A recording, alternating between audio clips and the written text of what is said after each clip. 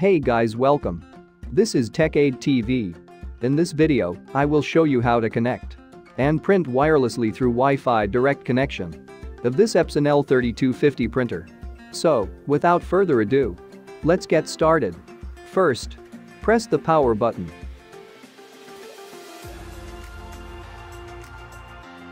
Then wait until the Wi-Fi flashing light stops.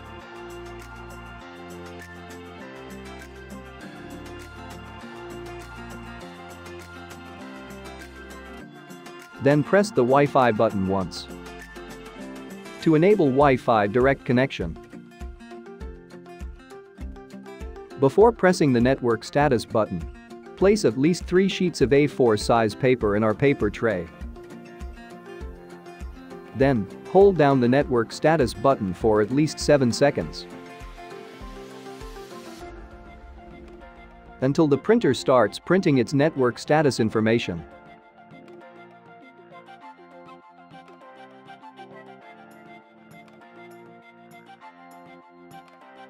Network status information. It consists of 3 pages. Just wait until it finishes printing.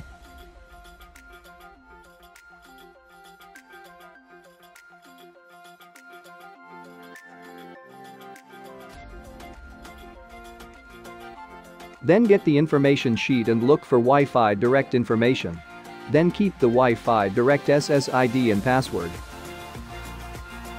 Then, before connecting our smartphone, let's first have an internet connection.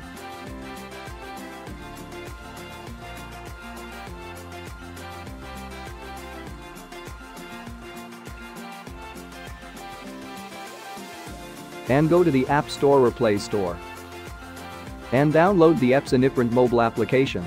So, to download, go to Play Store search bar, then search for Epson iPrint. Then choose the first item from the list. Then press install.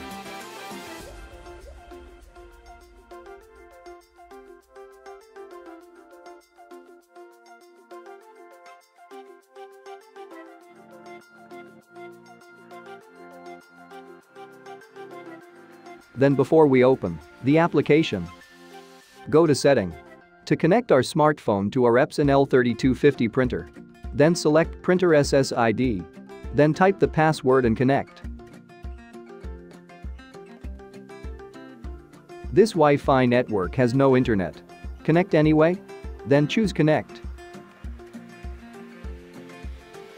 Then open the Epson iPrint application. Then press Agree. Then press OK.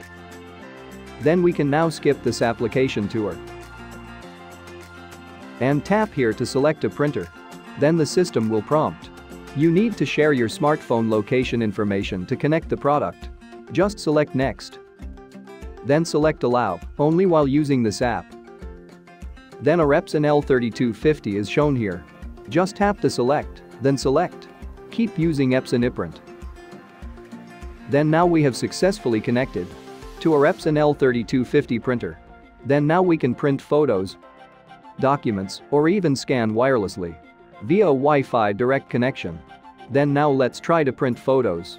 Tap Photos. Then select Allow Epson iPrint to access a photo. To select a photo to print, then select Next. Then you can go to Setting to add a number of copies. Change the paper size, a media type, or even the print quality. Then select Done. Then print.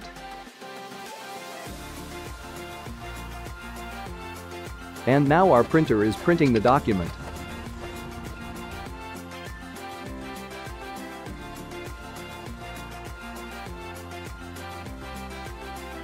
And that's how simple it is to connect our smartphone via a direct Wi-Fi connection of this Epson L3250 printer. And I hope you have learned how to connect your smartphone to your Epson L3250 printer in this video. And if you are new on our YouTube channel, please subscribe for more tutorial videos. Thank you for watching.